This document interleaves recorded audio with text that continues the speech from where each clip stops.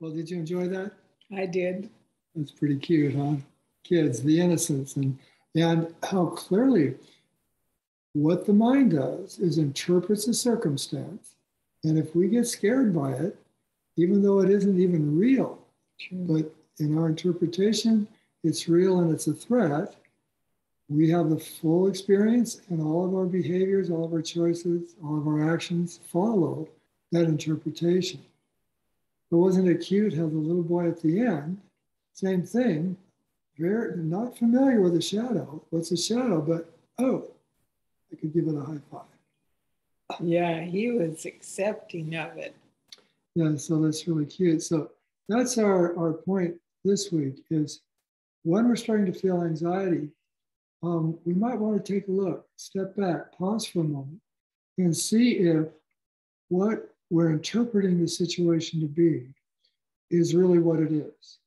Give ourselves a moment to reflect and see, am I really okay?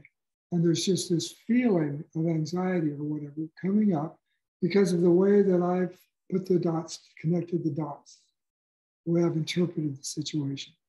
The way I might have seen something as a shadow that was chasing me instead of neutral.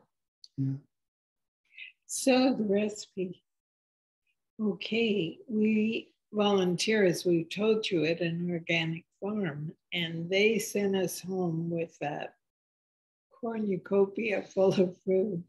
And so we made a farmer's bounty salad, which is so simple and quick. You just take farm tomatoes and slice them in the bottom of a 9-inch bowl. And then add cucumber slices and red onion and a little bit of balsamic. Heaven.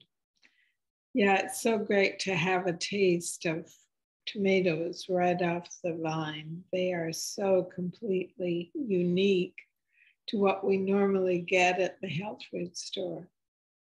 So give it a try and enjoy. Yeah, it's a great salad, whether it's from the farmer's market or not. But I think that with the simplicity of this, it's just 3 ingredients. It is those vine ripened tastes that really jump out at you. So enjoy.